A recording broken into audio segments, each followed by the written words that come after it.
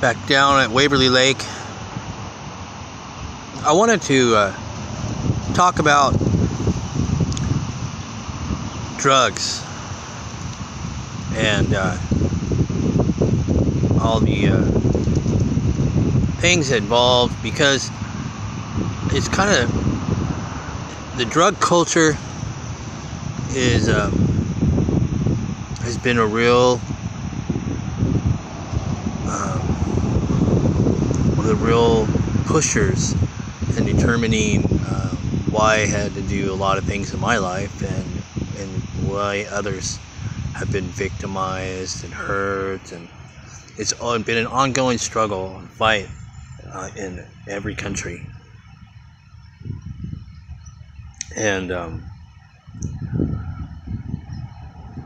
it's terrible. The drug culture of Beverly Hills and Hollywood, and the hippie movement and all that stuff, that when it started coming around, really, it's really just was way out of hand in the 80s and the 90s, and it was changing a little in the 2000s, and then now we're just kind of at a point where things need to be toned down. They've been toning down a little, but not. I mean, people are still just terribly high on drugs, and addicted, and you got marijuana now legalized. But I just want to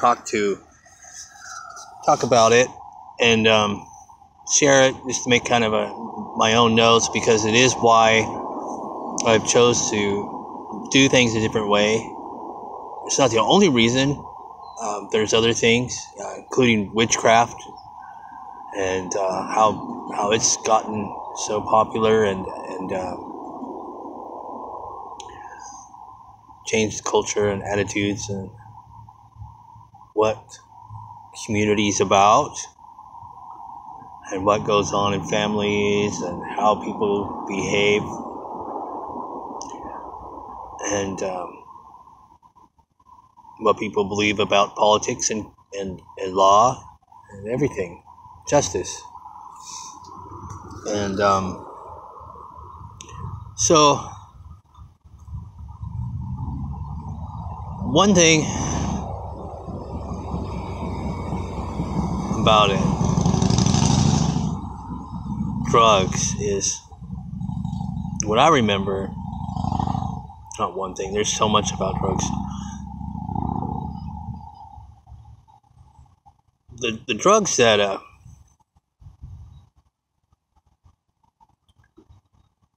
were coming to a lot of the country were coming from LA and Hollywood and down in those areas, and of course we know it comes from Mexico, but Hollywood seemed to be like the drug pusher, Beverly Hills, rich people. I remember growing up in the 70s, there was like kids in the neighborhood smoking pot, and I'd be like, I'm never gonna smoke pot, and then other kids in the neighborhood, like the older kids, I would be like 6 or 7, 8, and then the older kids, they're like hanging out at each other's house, working on their muscle cars. It's the 70s, and like, and they'd get around and smoke pot, you could smell it. When I was a little kid, I had one neighbor, and he'd always ask me to come over and help, reaching down, and he liked to work on cars, and I had small arms, so Eddie, come here, and then he'd see if you can get your hand in there. It'd be like a tight spot or something, and get that bolt I just dropped in there. And so I would You know, I'd go over there once in a while. And one time I remember there was like a whole bunch of the neighborhood high schoolers there. And he goes, he had me get a bowl. And then he goes, hey, come here, do me one more favor. And they grabbed this water bong to smoke pot in. And he goes, go fill this up with water. And I spilled some, like the water, there was a little bit of water left and it spilled out on me. I tipped it up or something and it got on my pants and I smelled like pot. And I had to go home. I went home and Mom goes, why do you smell like pot, you know? Oh, I was talking into my phone. Like, why do you smell like pot? And I said,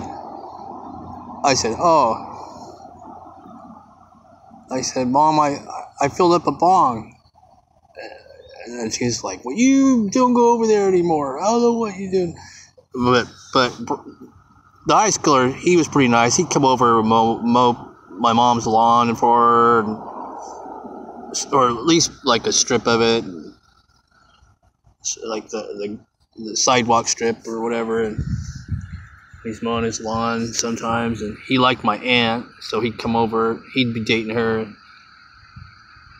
So he kind of got away with it.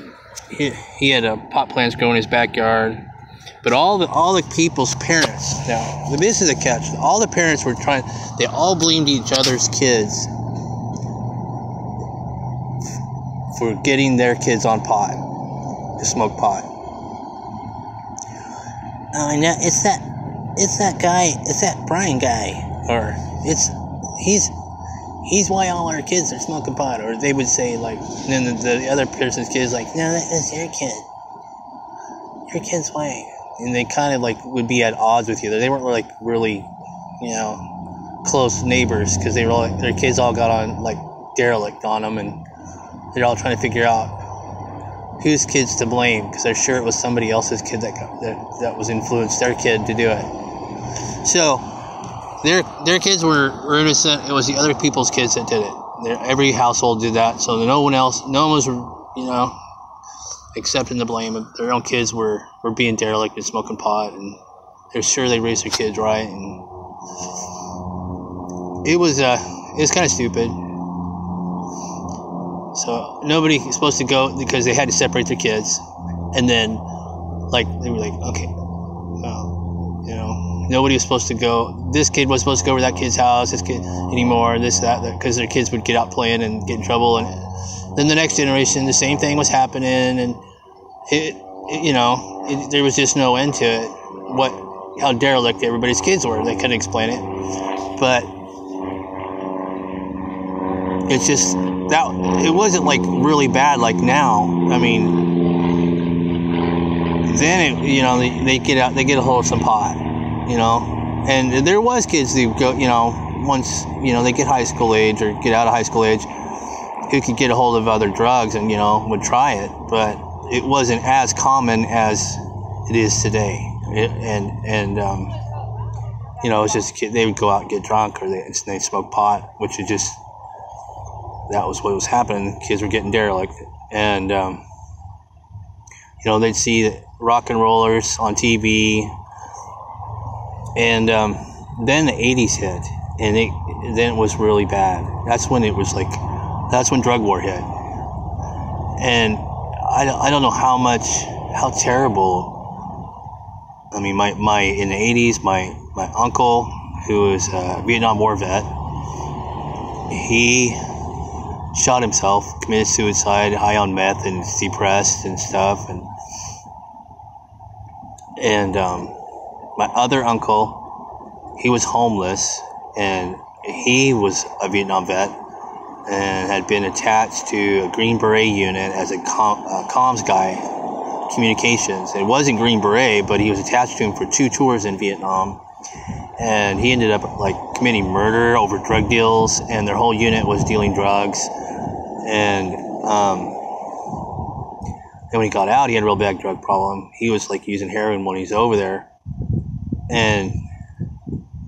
but then he got homeless. My parents helped him, and he lived with me in the 80s. He lived with us in our house, and he was dealing drugs to kids in the park. And I don't know. It was really weird. And I was like really popular kid. I was a dance DJ, school photographer, class council for 3 years, dance committee, tried every sport at least once. You know, I was made varsity teams and stuff like that. I was an undefeated school wrestler for 2 seasons and presidential fit. I was really popular, knew a lot of kids, and I was in the Cub Scouts, Boy Scouts, and I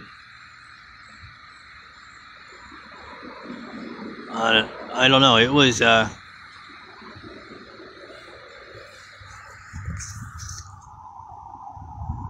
when I found out my uncle was dealing drugs in the park. My friend told me. I just decided not to tell anybody. You know, I didn't tell my parents or anything else. I thought, you know, nobody would know, just because the kids that he was selling drugs to were just like these derelict druggies to me, and I was like, well, maybe nobody will know if I don't say anything.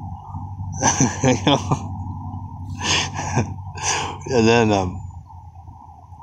so I didn't want to, you know, go through it. How the big deal. I didn't, you know, I kind of liked him, and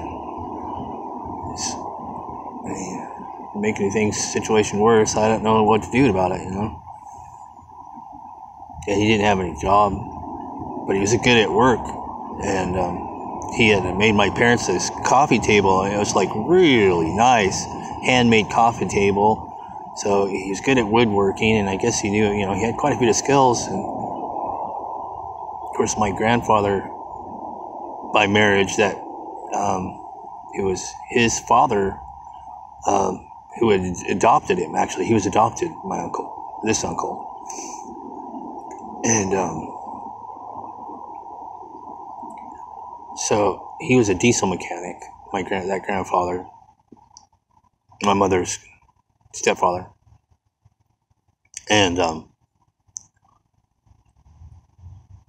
he had been a war vet, and he worked in the shop all the time, kind of a homesteader, because he had 7 kids. They had like a little homestead so they could feed them all. And it was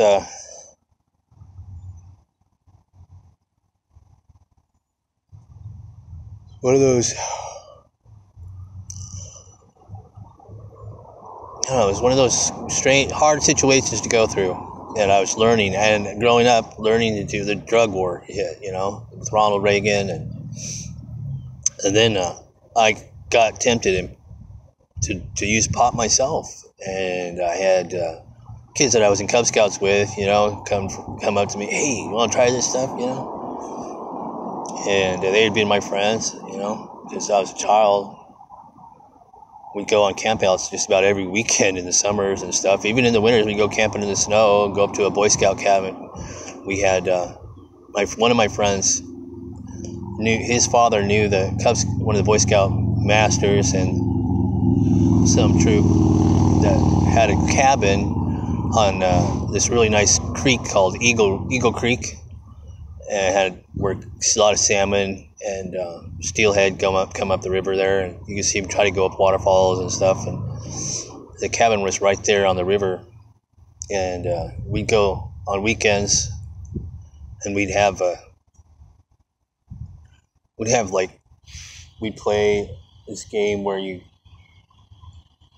go hide in the woods, and one person has a lantern and has to find the other person, find somebody, and hide and seek with lanterns, you know. And then, of course, the same way, it's just hide and seek in the woods with a lantern. And go fishing. Like in the winter time, I remember we would like laugh at each other because we'd be getting hypothermia and watching each other shake and trying to get a fire started and stuff. But then the drugs started hitting and all that stuff started changing. We stopped going to the Boy Scout cabins, kids were on dope. And then by high school, it was getting real serious because there were I only knew a few respectable like track guys, and all the other jocks, they're cocaine, whatever else kind of drug, and You know, they're raping girls. They're getting. It's just. You know, there's deaths and stuff, and kids getting drunk and high and drunk driving, and rapes, guys abusing people, and guys trying to look like these heavy metal rock and rollers, growing their hair out long over the summer, and pretending they're rock stars, and hitting all the drugs. I remember these two kids, they stole, these two guys hung out together, and they stole whiskey, Jim Beam whiskey, a box of it, case of it. It was some liquor store set it out behind the store, and it hadn't been put inside yet, and they found it. Kids just took it, you know, and they were drunk just about every time. I can't, like, I don't know. I just know. I just wonder now how much of an alcoholic they are. It just, they were, you know, that's how they started drinking. They found some whiskey, and it was a whole case, so they decided they're just going to drink it all, you know. And, so, I don't know, just every person had their thing, but it was happening all over. Like, my one friend, he had, like, kidney problems, and his father was a government architect, and his parents got divorced, and plus he had kidney problems and real bad health, and so he started smoking, deal with the stress, and then he started smoking the pot, and, you know, and he's like, hey, you know, no, you'll like it, man. You know, smoking cigarettes. We would go swimming. I'm the one this happened. We were at a swimming pool. We used to go swimming all the time at a public swimming pool at high school. I was on the water polo team for one season. Well, I dropped the season because I just was too much swimming. I didn't like to be in the water that long. But too much swimming. I like to go swimming, but not enough to be on water polo all the time. We did like a 24-hour swim-a-thon, and then I quit because that was like too much water.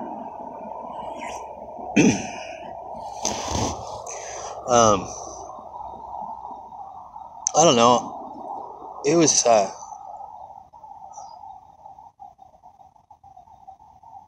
getting worse and worse, and my family. And then I lived next door to these people, and there was like this murder over this cocaine deal that wasn't real cocaine. It was like somebody got penicillin instead of cocaine, and I lived around hunters and vets, and somebody ended up killing somebody for money who was a teen, and then he was poor, didn't have any money, so he just went to do it. I don't think he was really on. I don't remember being on any kind of drug other than just like, I don't think he had enough money to buy drugs.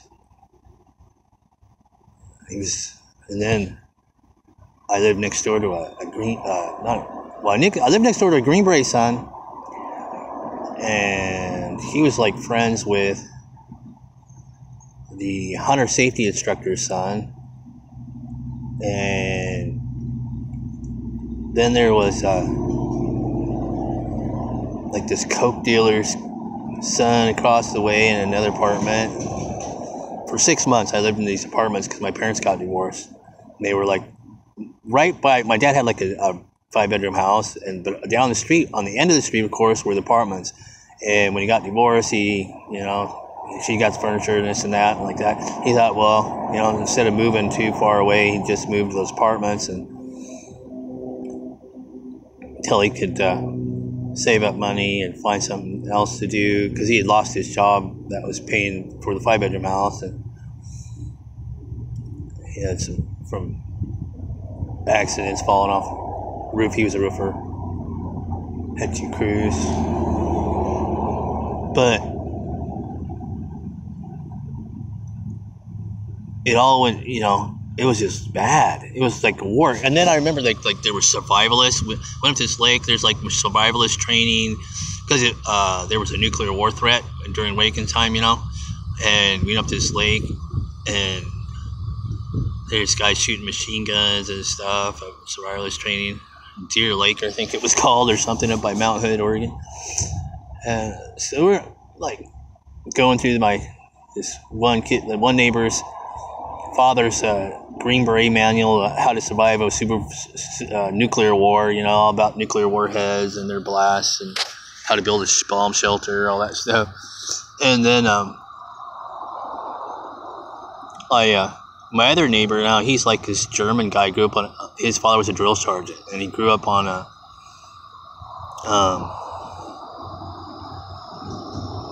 German military base. And he like showed me, he took like the tip of a pen, and he had some cocaine that he cooked it and like mixed it with baking soda or whatever, I don't remember how, and he was gonna smoke it in a pipe, and he goes, "No, don't ever do this, okay." He's like 22 and I'm like 14, and I don't want, I'm gonna show you this little bit, and he took a pen and took the tip of the ink pen and then got this little flake to stick on the ink pen. You could barely see it. And he tapped it, and he said, "Now this is all you need, and that would kill you. And that'll probably numb you for about 5 minutes, numb your lips for about 5 minutes." And he told him, so I tried it. I did try this little teeny minuscule flake. And he goes, "Don't hold it in your lungs, you'll die." And, I was like scared. And I tried it. He goes, "I just want you to know what it is. But I want you also to know that you can't afford it. You don't need it.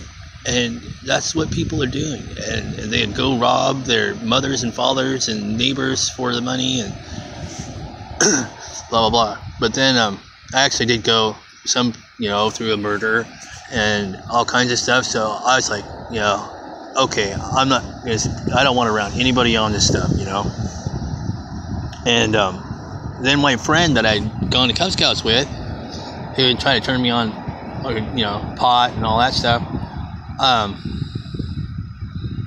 he told me that his father owned a storage unit and was self-employed, and there was another kid whose father owned a gas station in town, and the gas station was doing pretty good, and his father was doing pretty good, and moved up to Lake Oswego where the rich people live, and got a dip, and I think he had probably opened some other businesses and was doing pretty good. And so my one friend, he would go visit him. Their fathers both self-employed and stuff, and in the Lake Oswego, and he said that the rich people's kids had every kind of drug, and that they were giving him cocaine, they gave him PCP, got high on PCP, said he was hallucinating about his head rolling down the street when he was driving down the street and riding in the car with somebody, and he said, said the walls were breathing and had faces and all kinds of weird hallucinations. And I was like, oh my God, that was freaking me out. I was like, I don't want that to happen to me, So I don't know, I just kind of learned from, how you learn from other people's mistakes. So, oh my God, whatever that guy did, this happened or that happened, I just don't let me do it, God, kind of. So of course I learned from my own mistakes also, but a lot of things I was able to escape that others had done, at least took it serious enough that I didn't take it as lightly as some others, like some of those sports players, people that were thinking. I stopped sports eventually after I had moved from high school, like 4 high schools, and I just didn't like joining up on different teams anymore because I was going from high school to high school. You couldn't like stay on one high school and just compete with, go to the next high school, then you go to the next high school, and then you never win, even no matter how good you are, because it's a team sport and like the teams always lose, and I don't know, it really sucks. I didn't like it, and I was an outdoorsman, and so it's like that wasn't the only activities I'd do, and I always found it, something to do. Boy, I'm out here at the lake today, and there's people catching fish left and right.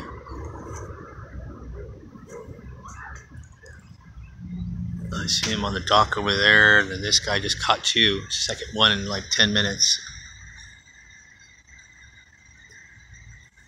I see a fish jump. Something.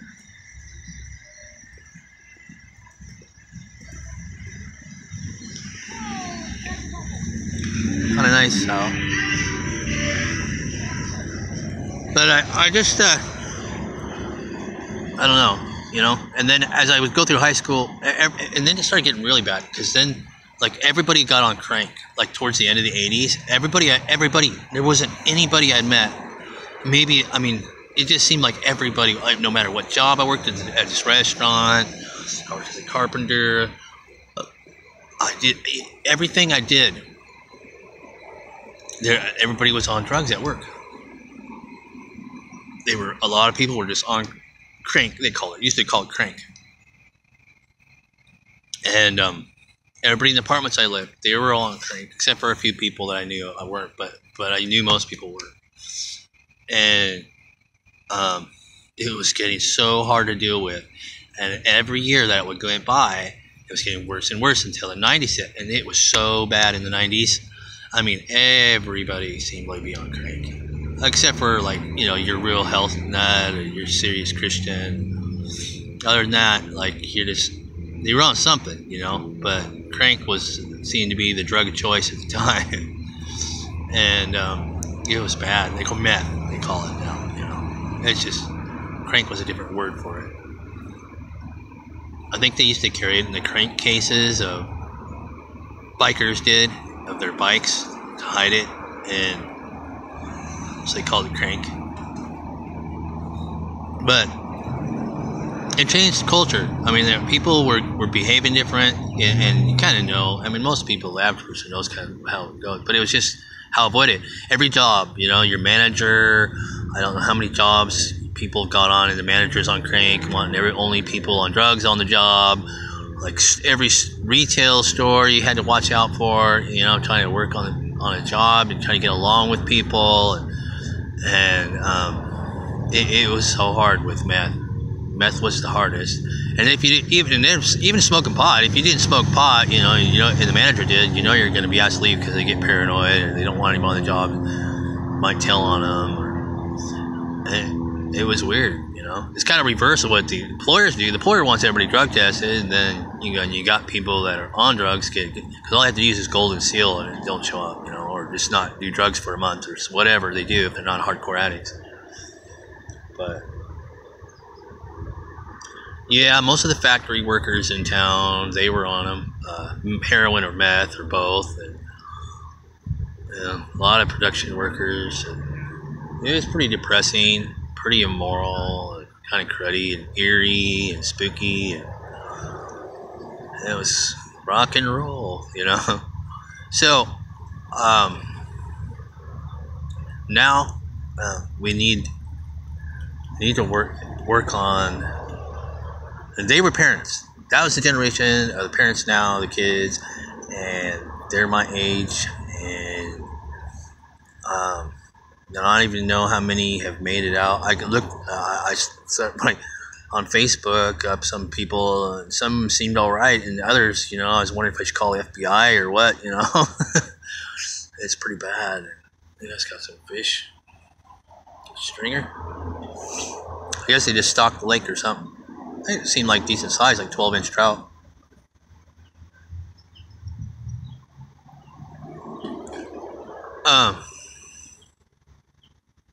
Frying pan size. So, I don't know. Drugs have been really hard to deal with. And so when I'm thinking about doing this beer garden-like thing with beer gardens and music, and as being like house musicians that tour, so they're not as free to be like Hollywood free, and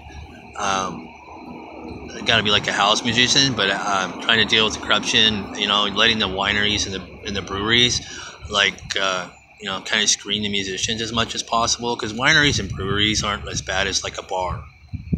wineries and brewers, like you go to a brewery and it's pretty chill and it's pretty normal. Now we got a lot of microbreweries, but like even wineries especially. I mean, you go to a winery and they're like these really elegant, nice things, and places, you know. So I figured, well,